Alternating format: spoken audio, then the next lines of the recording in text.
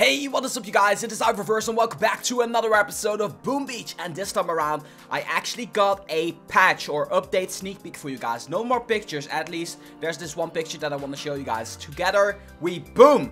And it's going to be really cool, because it all makes sense to me right now. Sneak peek number 1 is going to be called Task Forces. Soon you'll be able to join forces with other players and fight the Blackguard together. What the Blackguard is of course Lt.Hammerman. That kind of explains the first picture where he looked pretty angry with the heavy in the background as well and the bubbles and stuff like that. And then the second picture, of course, the Rifleman, the 3 rifle tiers, if you recall that episode that I brought out to you guys as well.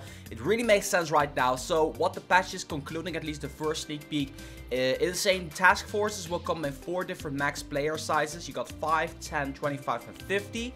You can start at 5 and then you could choose to increase to 10, 25 or 50.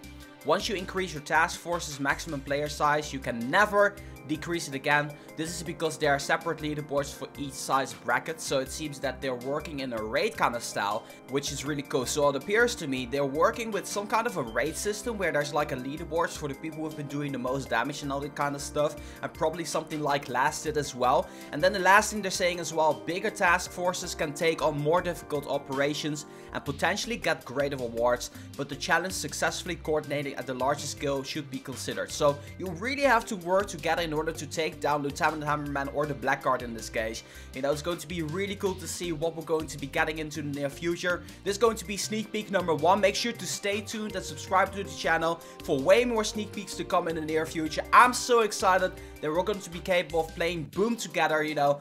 Boom Beach has always been the kind of game to being like set off in yourself, you're only doing your own thing, and it's really great that they're adding a social aspect to the game.